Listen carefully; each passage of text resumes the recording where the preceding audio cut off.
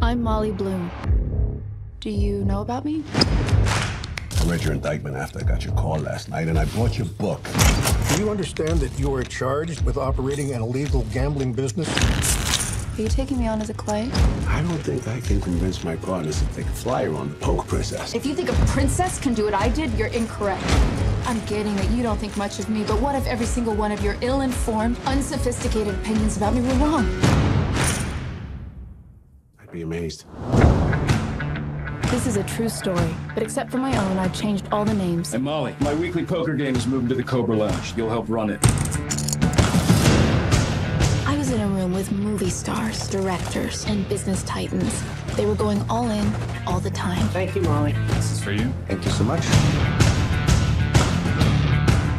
I'm gonna stop paying you. As my assistant. You firing I'm me? not firing you. I'm just gonna stop paying you. You get paid once a week from the game. It doesn't seem fair. You're gonna stop paying me because I'm making too much money doing my second job, and if I say no, I'll lose both jobs because it doesn't seem fair? You don't have bargaining power here. You are unimportant.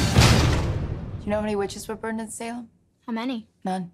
They didn't burn witches, it's a myth. They hanged them. The humiliation had given way to blinding anger at my powerlessness. I wasn't gonna wait before I put a plan in place. I'll be hosting a game in this suite every Tuesday night. First buy-in, $250,000. That's gonna make noise. Let's play. You spent 8 years in Hollywood and 2 years in New York running the world's most exclusive and decadent man cave. Have you seen the other names in your indictment? Come on, Marty, just how deep into the Russian mob were you? Your exposure's crazy. You got 2.8 billion on the street right now. You're gonna get blown up. You managed to build a multi-million-dollar business using not much more than your wits. I'm about to be charged in federal court. Well, nobody's perfect.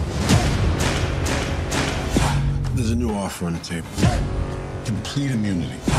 We hand over the hard drives. You've seen what's on those hard drives. Families, lives, careers will be ruined. Why are you in this alone? Where are the people you're protecting by not telling the whole story? I'll tell them everything they want to know about me. About me.